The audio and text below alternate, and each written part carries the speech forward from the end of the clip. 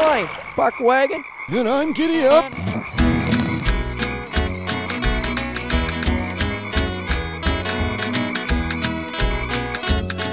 Hey, well, Giddy, it appears that it's time for another one of them fishing shows online with Buck Wagon and Giddy Up. Thank you, ladies and gentlemen, and welcome to our show.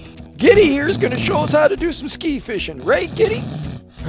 He's got the hubcaps here, pulled off of our Dodge pickup truck and taped to his feet.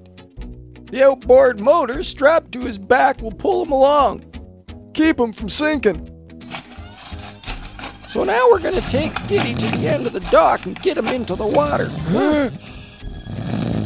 The trick here is to make sure that Giddy gets into the water and bobbing upright.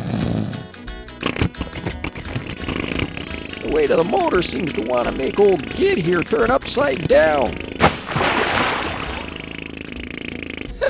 Well, that's why we have this safety rope tied to Giddy's neck, for situations like this. Now all we have to do is just tug on the rope to pull him back upright. But we'll get to that in just a minute. I think now's a good time to talk about safety.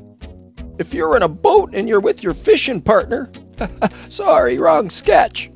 If you're in a boat with your fishing partner, it's a good thing to use the buddy system. Like if Gid here accidentally fell in the water, I know he can't swim, so I'd jump in and save him. But now I can't swim, so I wouldn't do that. I'd make sure I had a pole or something he could hang on to. But now if he's knocked out, and you can't swim, and you don't have a pole, well, just make sure that never happens. Right, Gid? Gid? Buck! So how's the water, Gid? Wet? Of course it's wet. Well, at least it woke you up. What in the camel's dung and spring are we doing here?